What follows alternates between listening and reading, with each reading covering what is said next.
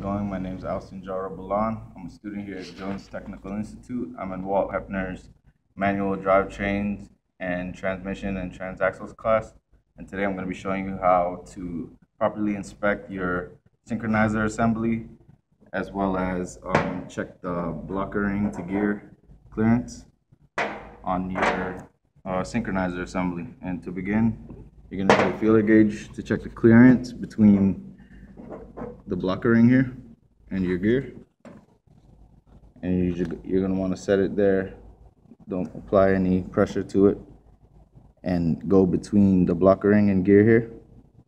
And for this specific transmission here, we need about 31 thousandths, and I had my feeler gauge set to 31 thousandths and it was perfect.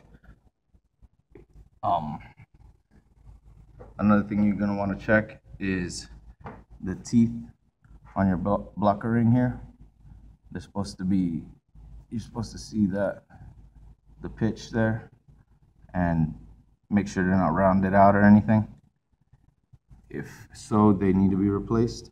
And check the teeth on the gear itself. Make sure they're not rounded out as well, not worn, chipped, or anything.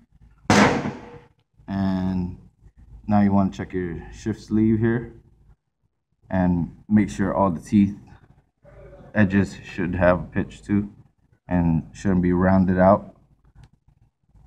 You want to check your hub assembly,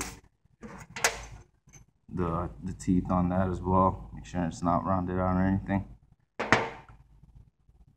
Your key spring, you're going to want to check to make sure it's still putting the proper tension when it's installed to your keys here on the hub. And you're going to want to make sure these keys still have their step here, you can see, and it's not scarred or anything like this is. This needs to be replaced. And you're going to want to check your blocker rings again for any cracks or any damage to them. I have one that's good here, and it should make like a ringing sound like that. And here's one that's cracked here.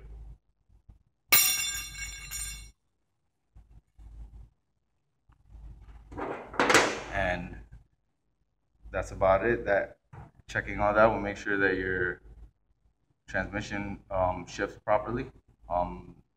That's how you check your synchronizer assembly. Thank you for watching. Hope you learned something.